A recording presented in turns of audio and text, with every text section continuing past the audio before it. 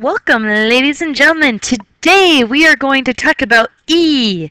So you will need your notes, a calculator, pen and or pencil, and we are going to be making two graphs today. So just so you have a heads up on that one.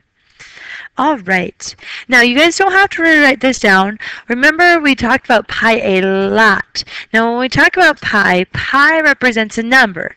It represents a number that's approximately 3.14. Now if I wanted, I could go through and simplify these expressions containing pi. So here's the first one. In order to do this, I'm going to put my 2 to both of these, so I get 5 squared times pi squared. And I know 5 squared is 25, so I'd have 25 pi squared if I wanted to simplify this one. I could also do the same with this one. I can go ahead and simplify it. First thing, I'm going to simplify 15 over 20, which is going to be 3/4. The next thing I would have to do is simplify my exponents for pi. So I'd take 5 minus a -1, and that's going to turn into a positive. So I'd have pi to the 6th power. Now that's talking about pi, something that we're very, very familiar with. Today what we're going to talk about is another wonderful, wonderful number. And it is called Euler's number, but we just represent it as E. And E, ladies and gentlemen, is approximately 2.71828. So please make sure you have that down. You need to make sure you know what E is. E is Euler's number. Okay, E is one of the most important numbers in mathematics, along with I for imaginary numbers and pi. Okay, so make sure you have E written down in your notes. Now this next slide, ladies and gentlemen, please don't write down. This is where E comes from. So remember back a few days ago we were talking about exponential growth, and this is our formula for exponential growth. Now we can do by 1 year, a month, we can do by a day, by an hour, by a minute. Now when we talk about E, that's going down to every second. So we're breaking it down extremely. So we're growing over every second. This I do need you guys to write down, please. We are going to be simplifying the expression. So here we're going to use the same rules of exponents as we have been in the past. So when we do this, we're going to take 2 times 6 and we're going to get 12. And then we're going to take e to the 3rd and e to the 5th. Now when I have exponents, I add them. So I'm going to get e to the 2nd power, because I'm adding -3 plus 5. If I continue on here, I am going to go ahead and do this. So I have to simplify this. First thing I'm going to do is my numbers. So 4 goes into 24 6 times. So I'm going to get 6. And now I have to simplify my e's. I need to subtract. So I have to take 8 minus 5, which gives me 3.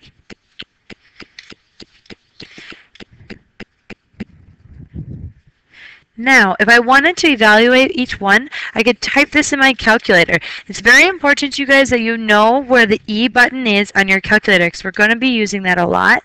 So for this first one, I would just type in 12 times E to the 2nd power, and I'm going to get approximately 88.7. I can do the same thing here. I can take 6 times e to the 3rd, and I'm going to get approximately 120.5. Okay, so you need to know where your E button is on your calculator, ladies and gentlemen. All right, moving on to our last one when we're simplifying this expression. Same rules apply for rules of exponents. So there's a 1 here, so I have to put my 3 here and here. So I'm going to get 4 to the 3rd power times e. Now 3 times 2 is 6, so I'm going to have 6x. Only thing I can do to simplify this one is 4 to the 3rd power is 64. I'm going to keep it as e to the 6x. And that, ladies and gentlemen, is my simplified expression. All right. Now I'm sure you're asking yourself, what else can I do with the number e? Well, next thing we're going to do with E is we are going to graph using our natural base E. So make sure we have this down. Our equation is f of x equals e to the x. Now, if you don't like f of x, ladies and gentlemen, you can rewrite it as y equals e to the x power. Now, just like we have been doing, we're going to use our base of negative 2 to 2. And we're going to plug these into our calculator.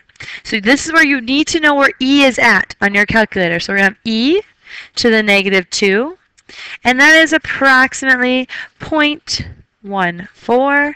Then I'd have e to the negative 1, which is approximately 0.37. Continue on, I'm going to have e to the 0 power. Now anything to the 0 power is just 1. Then I'll have e to the first power, which is approximately 2.72. And now I'll have e to the second power, which is approximately 7.39. Now what I'm going to do, ladies and gentlemen, I'm going to graph this. Now this is very important that we remember that we are going to have an asymptote. So our asymptote we're going to find the same way. We're not adding or subtracting, so it's going to be y equals 0. That's very, very important. So if I come here, put in y equals 0, I'm not going to be passing this line.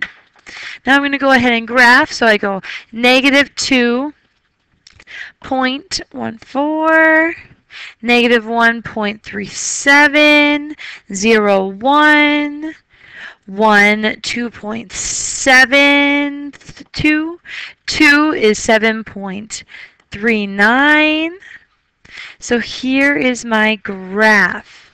Now, we've been working with a lot of exponential growth and exponential decay. So if I look at this graph, if you read it from left to right, it's getting larger. So this is an exponential growth. That's very important. Our other things that we like to talk about, domain and range. Our domain, if I can pick any x value that I want, we're going to get x such that x equals all real numbers. And our range, since we have an asymptote and we can never touch it, is going to be y such that y is greater than, and our asymptote here is 0, so it's going to be greater than 0. All right, ladies and gentlemen, moving on to our last example of the day. We have another graph here. Now, this graph is a little bit more complex. I have y equals e to the negative x plus 1. So if I graph this one, I'm just going to use my base again for x, negative 2 to 2. So I'm going to plug these in. So if I plug this in, I'm going to have e. Now, it's like this negative is like saying negative 1. So I have parenthesis negative 1 times the negative 2 plus 1. So I put that in my calculator. It's kind of like saying e squared plus 1, and I'm going to get approximately 8.39.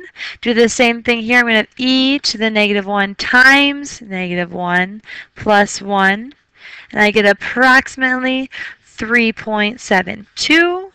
Same thing with 0, e to the negative 1 times 0 plus 1. So I'm going to get approximately 2 here. Now I have e to the negative 1 times 1 plus 1 is approximately 1.37.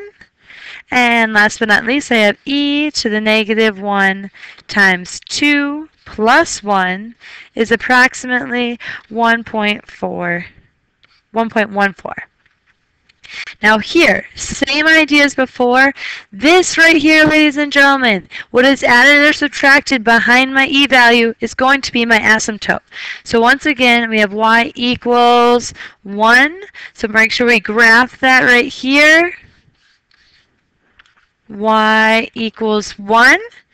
And now we're going to graph. So I have negative 2, 8.39.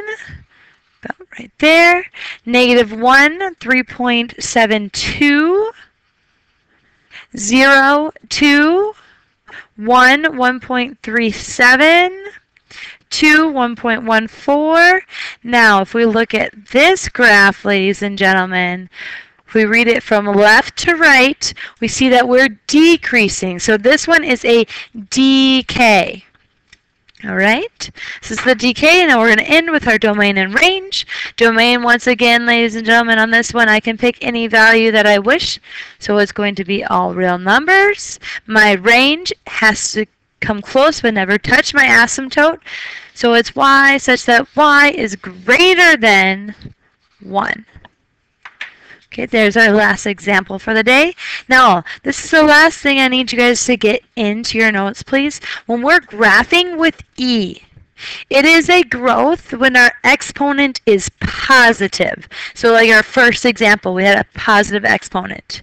And it is a decay when our exponent is negative. So that was like our second example that we did. So please make sure you get this into your notes. It'll come in handy. All right, that's all I have for you wonderful people today. I hope you enjoy the rest of your day, and I'll be seeing you later. Bye.